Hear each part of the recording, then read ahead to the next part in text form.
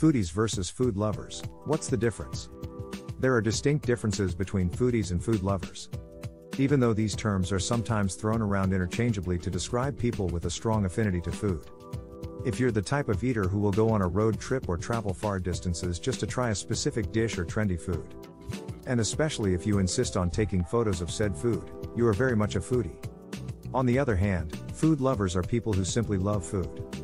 Food lover is an all-encompassing term that includes food enthusiasts of all types, no matter what drives their interests. Comedian Jim Gaffigan has made it clear that he is a food lover, but not a foodie.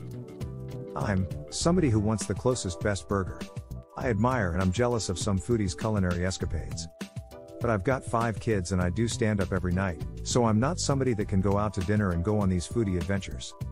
I mean, I would like to, but I don't even get to go out to dinner as much as I'd like. Thus, a foodie is a type of food lover, but a food lover may not necessarily be a foodie. Find out more about foodies and food lovers on Glutto Digest.